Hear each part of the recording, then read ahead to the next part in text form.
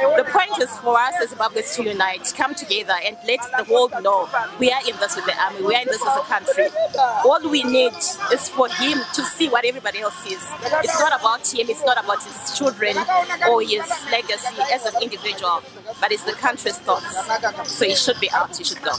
Do you think the impeachment processes will lead anything good?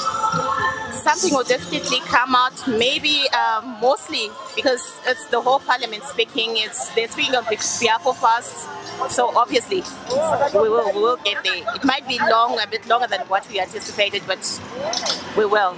It might take a bit long, or 2 to 3 weeks according to the law, because what we are doing is procedural. We are doing it on basis of law. And what are your hopes for Zimbabwe in the future?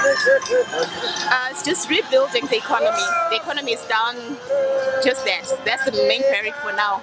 We just need to get back on our feet, start being the bread basket of Africa, people back at work, kids back at school, bread and butter issues, food on our tables.